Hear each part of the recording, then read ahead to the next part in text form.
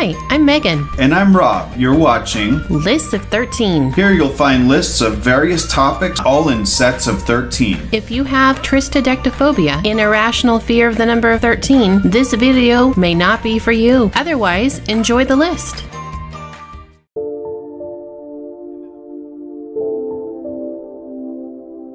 This video is part of a series we call Silly Laws by State. You know, a lot of these laws were put into effect because something happened to make this law necessary. That's disturbing. Remember, we are not lawyers, and this should in no way be considered legal advice. Today we bring you another installment of Silly Laws by State. We started in Missouri. We then completed the states around Missouri. We did a second pass, and now we're on 3 states out. 3 states out from Missouri. Today we bring you 13 silly laws in Maryland. Number 1. In Baltimore, it is illegal to take a lion to the movies.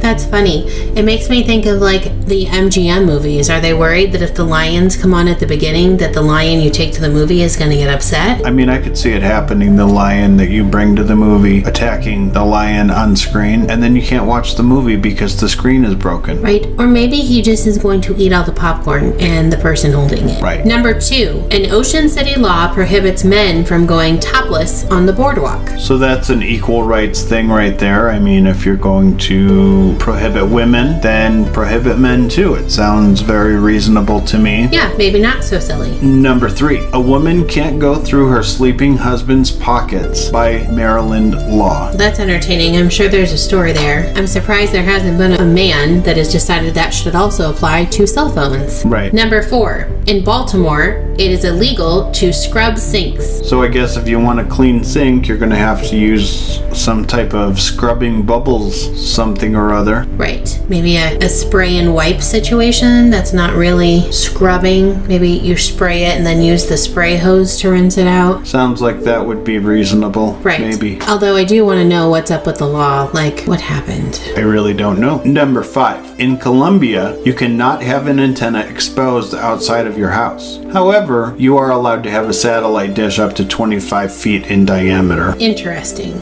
Maybe they believe in aliens and they think that the satellite dishes are safe and antennas are not. Maybe. I mean, antennas are eyesores, but I really don't think that satellite dishes are any better. Number 6. In Baltimore, it is a felony to throw a bale of hay out of a second-story window. I mean, a bale of hay is kind of heavy, and then you get this velocity that's building up, and so the actual pressure of it hitting somebody could be higher or something. I don't know. I'm not a scientist, but it makes sense to me. I mean, really, I'm most confused as to why are you taking it to the second floor of your house, and then it would have to be a smaller square bale, because even that's hardly going to fit through a window. A round bale for sure isn't even probably going to fit through the door. Okay. Maybe this is a law from like before there were real mattresses and you filled them with straw. There's a story here. Probably. Number 7, being or pretending to be a fortune teller in Caroline County, you could be stuck with 6 months in jail or a $100 fine. The thing I'm going to say about this, if you were a good fortune teller, you wouldn't be practicing your fortune telling stuff when there was a police officer around. I'm just throwing that out there. Right, and I'm also not sure who would spend 6 months in jail versus paying a $100 fine, unless of course you really just don't have $100. Right, or it's not actually your choice. Right, one of those things certainly is not like the other though. Number 8.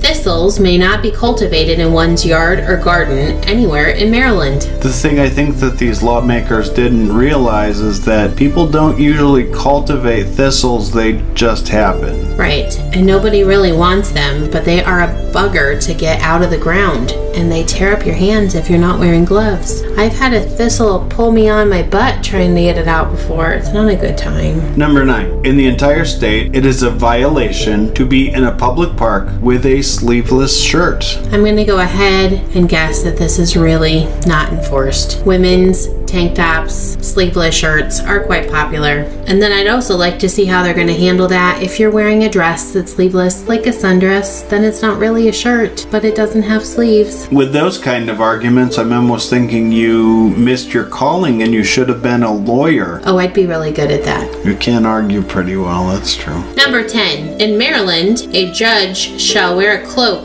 that is the shade of Coca-Cola during court. So what happens if the judge likes Pepsi better? Aren't they the same color? Maybe. Number 11. It is against the law for a Maryland man to buy a drink for a female bartender.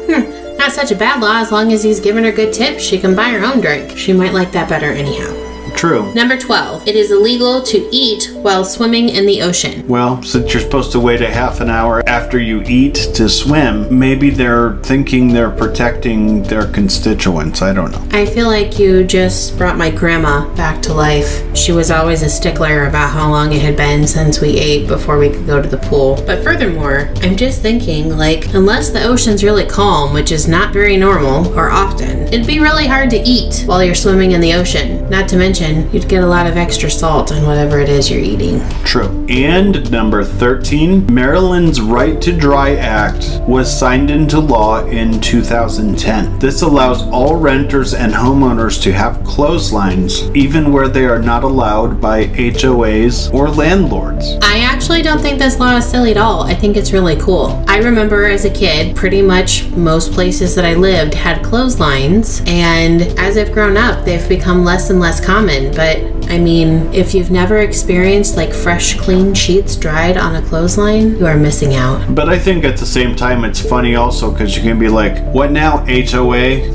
I'm going to paint my house in a color you're not going to like too. What are you going to do about that? Fine you, make you paint your house. You know. And which they could do, but you can still hang up a clothesline to spite them that way. Right. We hope that you enjoyed our silly laws in Maryland. Leave a comment about which law you think was the silliest or which law you'd have the hardest time keeping. And remember, just because you didn't know it was a law, ignorance is not a defense.